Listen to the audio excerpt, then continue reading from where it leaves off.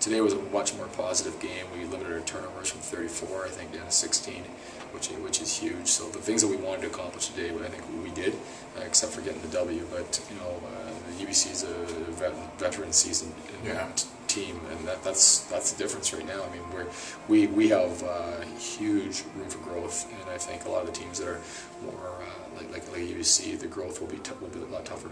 We knew we were going to play better tonight, and it looked like it was kind of heading down the same path again. And then we made that run, and I thought the character of the guys to really fight back was imperative, and for our success in the future and for the next few weeks. Right, we got 8 big games coming up, and I think that we're poised, and I think we're showing a little character, and we're going through. You got to go through those tough times and through those valleys right now before you're going to hit up the top of the mountain, right? And I think that's where we know we're heading that way, and that's exciting. In one way, it shows us what we need to do. It exposes for a lot of our weaknesses and a lack of motion in our offense.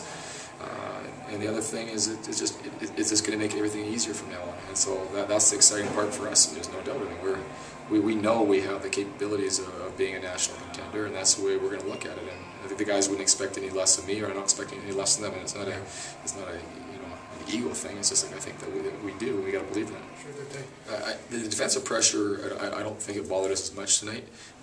It's more on the offensive part that they're all quicker probably than us at every position, and so we really got to work on our closeouts and just they get their penetration and they make right decisions. So I mean the amount of assists that they get compared to us is probably I didn't see what the number is, but I bet it's pretty big. So they're 4th and 5th year guys. I mean that's the kind of team that you want to be going into when you're making a run at a national championship, and they look very strong this year. But if we have anything to do with it, that's our job right now. Like I said before, they make us all better in Canada West, and the bar's been raised, and we have to now meet that challenge. I think it's just every quarter we get better.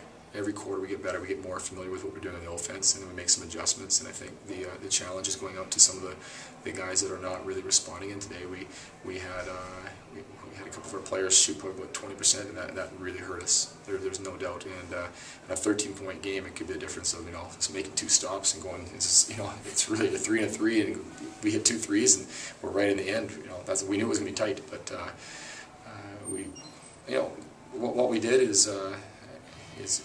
I think it's pretty noble that the guys improved from yesterday. And that's all we can do is measure success. Is just look at baby steps right now, and in the end, we got a long way, 20 more games right now. And I think during that time, I think that it'll have some huge improvement.